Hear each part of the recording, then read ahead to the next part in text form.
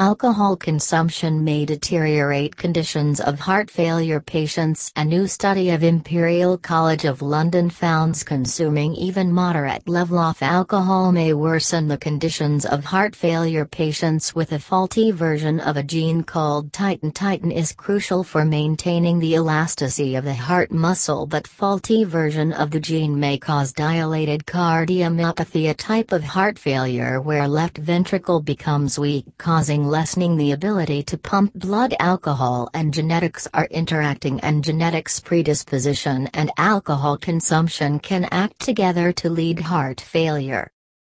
Alcohol consumption may deteriorate conditions of heart failure patients. A new study of Imperial College of London found consuming even moderate level of alcohol may worsen the conditions of heart failure patients with a faulty version of a gene called TITIN. TITIN is crucial for maintaining the elasticity of the heart muscle, but faulty version of the gene may cause dilated cardiomyopathy, a type of